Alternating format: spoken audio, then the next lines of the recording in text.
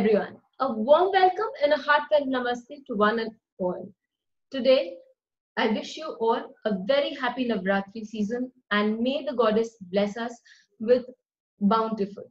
Navratras are the time in our life when we transit from one season to the next. We transit from the spring to the summer in the Navratras of the Chaitra Masam, and we transit from the rainy season or the autumn to the winters for the Sharad Navratras. This is a season when our body requires a lot of adjustments, and by praying to the goddess, keeping fast for the goddess, this becomes an easy transit for us all. As a chapter in our lives closes, a new one begins, and today we begin a new chapter on our channel. We start off with a session on Q&A. That is a quiz session and an interactive session if you all are willing to participate. A quiz where there is no rights and no wrongs, just an interactive session so that we can see how much we have progressed in our knowledge of astrology and nakshatras in particular. So, as the moon transits Ashlesha Nakshatra today we have a quiz on Ashlesha. Sundays are the times for relaxation, and so when the mind is relaxed, it runs better. Moon in Ashlesha gives us the energy to think on terms of Ashlesha, and we can have a great output.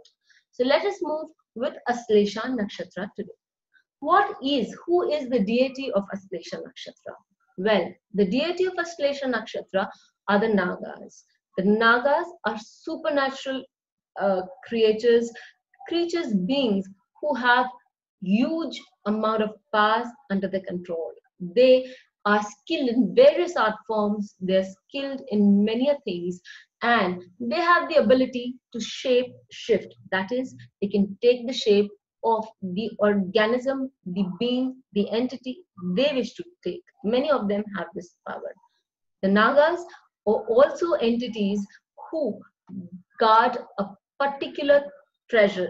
In the tales of the yore, it has been said that when a treasure was buried underneath, we could always locate a serpent, that is not a serpent, actually a naga, which is a kind of, or it's a genre of the serpents. So it could be found nearby in the vicinity, guarding that treasure, such that only the rightful owner could get the treasure, no matter what the time period. Descendants, if they happen to be the rightful owners, could also get access to the treasures, but none other. Those who tried to forcibly pursue those treasures were left dead and wanting. So this is the Nagas.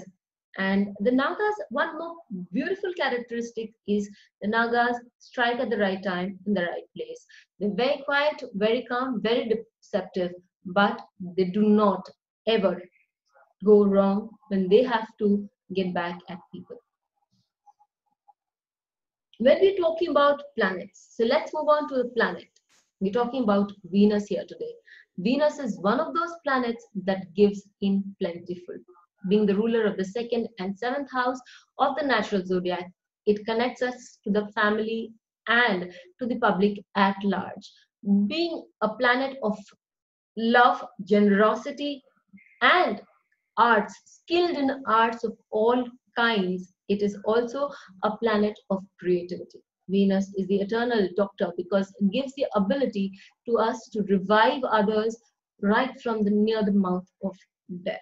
Venus is also all about singing, music, art, dance, craft, so many things. Venus is an ever generous, ever helpful planet. When we talk about the 3rd house is the house of siblings, friends, creativity, oratorship, our ability to perform well, and it also shows our strengths. It also shows our a beautiful life ahead, and it shows our ability to do good with others and to take the lead. It shows the leadership qualities in us to the maximum. So when we put all of it together, we get Venus as the Lord of the third house in Ashlesha Nakshatra. The question today for all of you here is, how would Venus as the Lord of the third house in Ashlesha Nakshatra perform? This is an interactive session. The more we interact on this platform, we would be able to gain a lot of knowledge. Assessment is beyond our preview. We can only take a guess as to what can be the right answers. We would also, as we continue along the series, if we do find an interactive audience, we will definitely make it worth its while by introducing prizes at one end. Surprise gifts at one end. So please interact. Please make it a beautiful show which can be carried on in the future. With that in mind, thank you. Have a nice Sunday.